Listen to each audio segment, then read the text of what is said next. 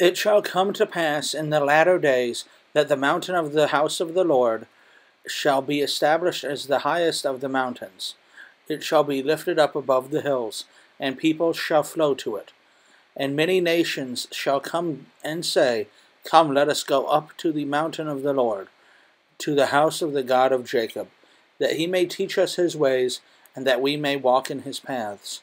For out of Zion shall go forth the law, and the word of the Lord from Jerusalem. He will judge between many people, and shall decide disputes for the strong nations far away. And they shall beat their swords into plowshares, and their spears into pruning hooks. Nations shall not lift up sword against nation, neither shall they learn war any more. But they shall sit every man under his vine and under his fig tree, and no one shall make them afraid. For the mouth of the Lord of hosts has spoken. For all the peoples walk, each in the name of its God, but we will walk in the name of the Lord our God forever and ever.